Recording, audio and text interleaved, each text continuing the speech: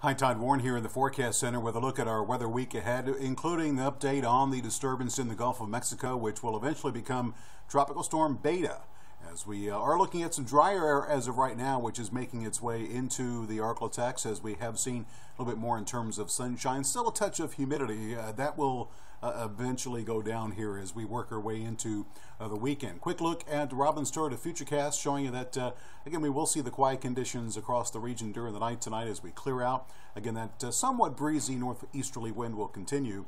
For your Saturday, expect lots of sunshine, kind of a breezy day with northeast wind 10 to 15 miles per hour. We will stay clear for Saturday night. And then Sunday, we will start off with some sunshine, but clouds will be on the increase during the afternoon as that tropical system gets a little bit closer to us. In the meantime, temperatures will be pretty nice. Looking at lows across the region tonight, that will range from the low 60s north to the low to middle 60s south. 62 tonight in Texarkana, 64 in Shreveport, 64 degrees for the nighttime low tonight in Natchitoches. Daytime highs tomorrow should rebound back up into the 70s north to the low to middle 80s south. 84 in Shreveport, 83 in Natchitoches, 79 tomorrow in Texarkana, and 80 for the daytime high in Idabel. Again, these readings a few degrees below what is typical for this time of year. Obviously, the bigger story later in the 7-day period will be what is now, as I record this, Tropical Depression 22 likely will be upgraded at some point this evening to Tropical Storm Beta.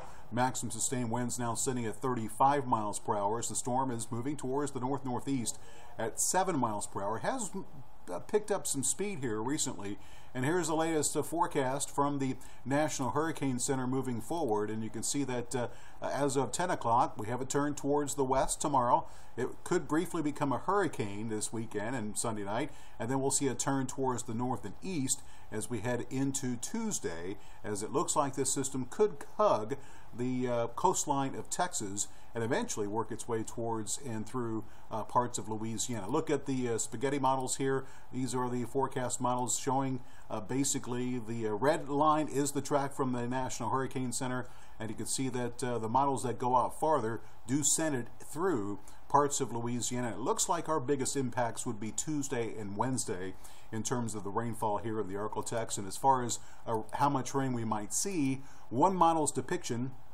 which does tend to move this thing across southern Louisiana, does show most of the ArkLaTex an inch or less, but we could see totals that eclipse 5 inches across the southern edge of the area. And keep in mind, if this thing does move further to the north, as I zoom out, you can see the red areas here. That's basically totals of 6 to 7 inches of rainfall. So again, near and to the south and east of that track is where the heaviest rain will occur. So we'll have to keep an eye on what will be Beta very, very closely moving through next week, as there's a lot to be determined yet on the final path that this storm could eventually take. So that being said, your 7-day forecast looks like this. We will see conditions across the ArkLaTex that will be pretty nice this weekend. In Shreveport, looking at low to middle 80s for daytime highs. I think we will see a little bit more in terms of clouds late in the day Sunday.